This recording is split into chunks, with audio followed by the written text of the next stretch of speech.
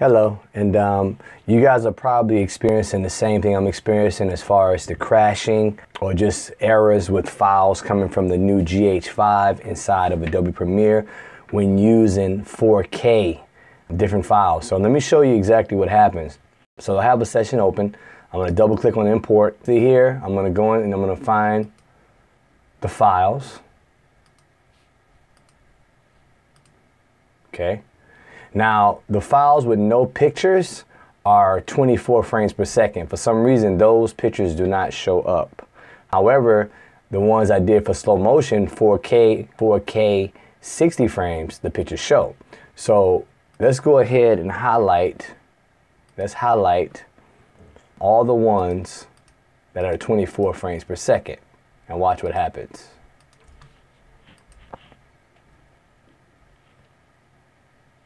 Okay, now they've imported. See? Crash out. Crash out. It crashed out on me.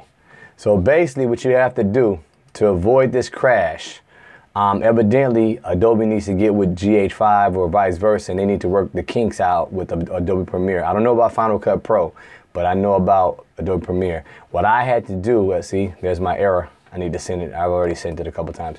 What I had to do was transcode my work with Adobe Encoder. So I opened up Adobe Encoder, hit the plus sign, brought in the files, and I chose which format. Now, as you can see, I'm doing H.264 files.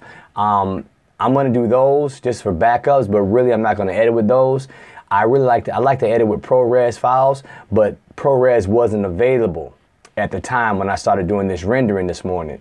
But I found out how to get the ProRes inside the program. And all I had to do was simply visit this link right here. This link, which is now below this video. I got this link below the video, so you don't have to worry about finding this site. Once you hit that link, it's gonna download the ProRes folder right here, my bottom right hand corner. There's a ProRes folder in my download, see, right there. All right, all the ProRes presets are in there. So you'll go into Adobe Encoder, and you'll come down here where it says presets, and you'll right click here, and you'll go import presets.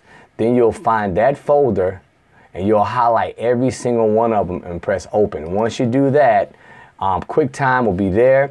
And if you would like I can go down here to this last folder, I can actually click on, let's see, I can click on, click on the name right here, the preset right here, and I go over here and I change this to QuickTime. QuickTime, and I can choose HD, 1080p, 24 frames per second, which is right here, ProRes. Not the LT, I want the regular one. This is ProRes. Now let's say for instance, I wanted the frames per second to be even higher than 24. I want to do 60 frames per second. They don't have a preset for 60 frames for whatever the reason. So you got to create it yourself. So basically you go to the frames per second and you'll simply click on 5994.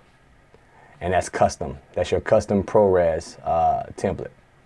So this is ProRes, Apple ProRes 422, and you can actually name this whatever you like. Save the preset. I'm going to call it Apple ProRes. I'm going to call it